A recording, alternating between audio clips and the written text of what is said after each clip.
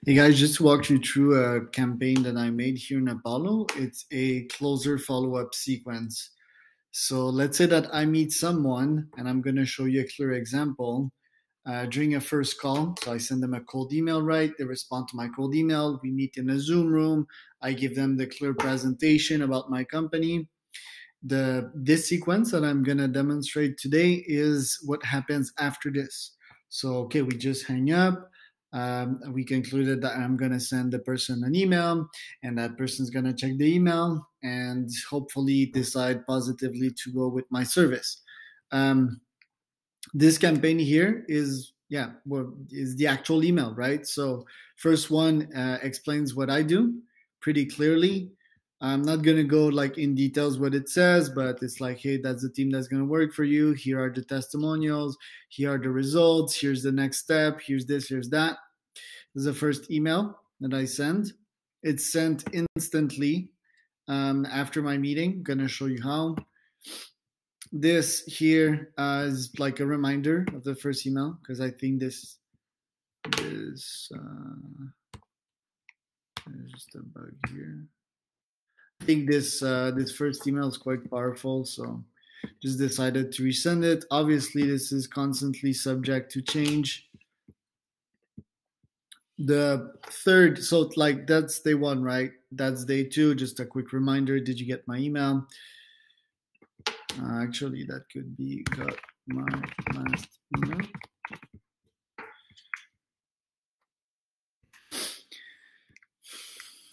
That could be it. And day four, so that's 2 days after. Got time to reflect on our last call. We talked about cold email and how top leads could help company generate 3+ meetings a month with 1.5 M2M scalability.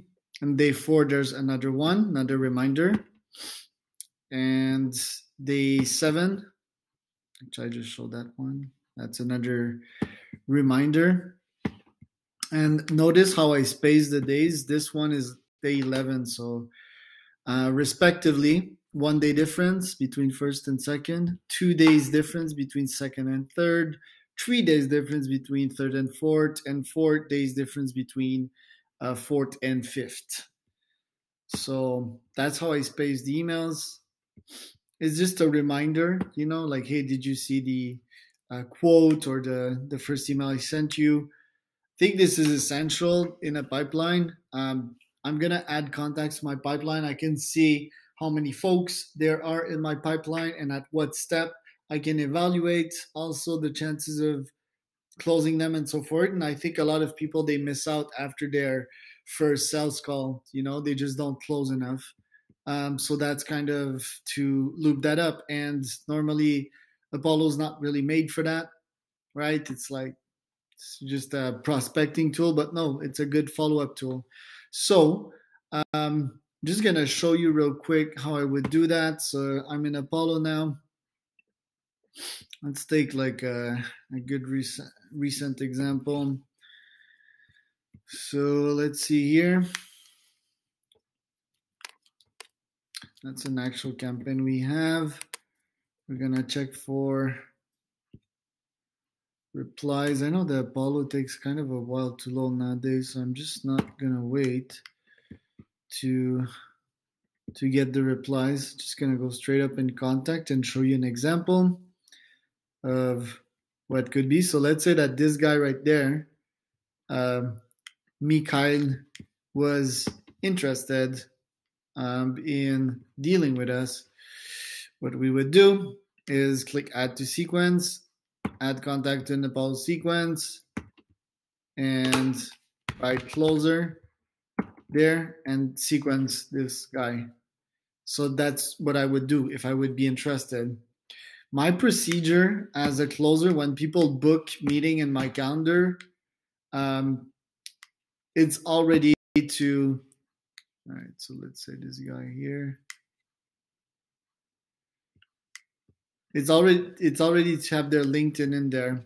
And there's also the Apollo app. So let's say here, I have their LinkedIn, right? So when I'm actually on a call with them as the closer in the first call, I have their LinkedIn opened. So basically, what I do is I go here. There's the Apollo app that's popping on the side. I click on it. Here's my bubble.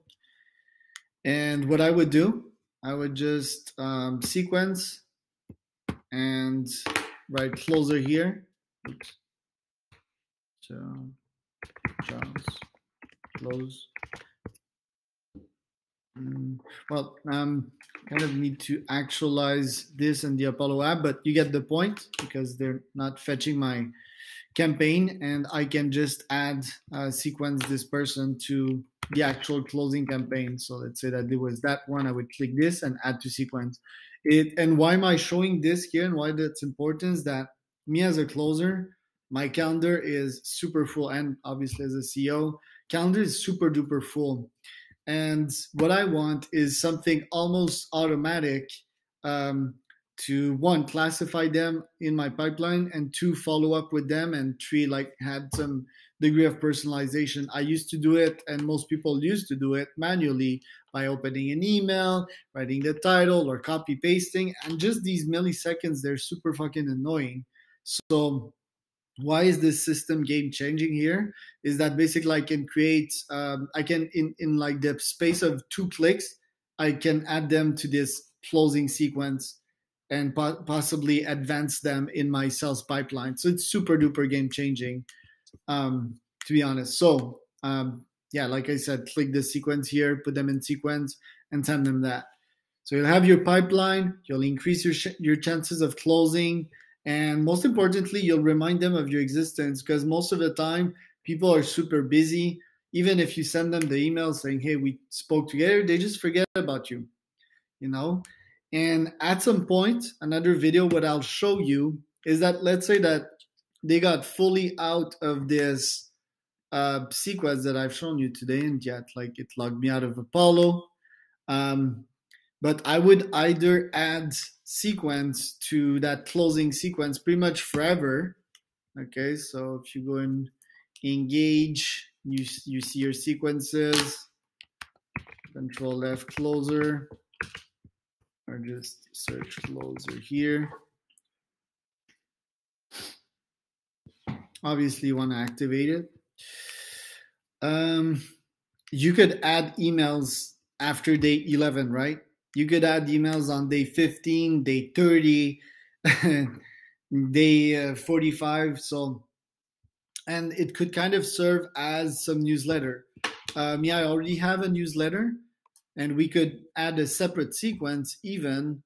And you could add anyone that tells you like, hey, I want to be part of your newsletter to this sequence. I can get into that later.